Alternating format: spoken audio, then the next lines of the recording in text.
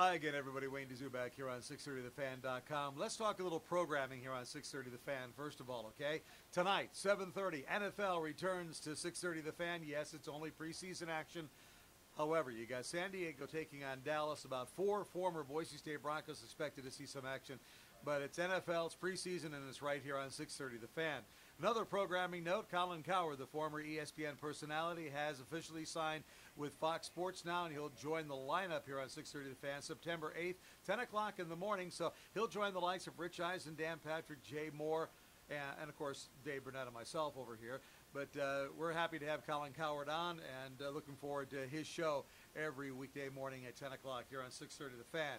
Hey, well, how about those West Valley All-Stars? They won, beating Billings, Montana, 16 to 11 was the final. Now, the thing of it is, they jumped to a 14 to nothing lead in that game. Almost got to the point where they can 10-run it, and they had to hold on to win 16 to 11, but they advanced to play tomorrow. Boise State football. 500 season tickets remain. That's all. For the first time in 3 years, Boise State has increased their season ticket sales over at Albertson Stadium, and in large part due to the season opener against Washington and former Boise State coach Chris Peterson. And get this, time is moving very quickly. 3 weeks from tomorrow night, the season opener for Boise State. The Boise Hawks, they lost last night. The final was 4-3. Tri-City scored a run in the bottom of the 10th inning. And that despite the fact that for the second game in a row, the Hawks out-hit their opponent. Last night, they out-hit Tri-Cities 11-6, but still lost the game.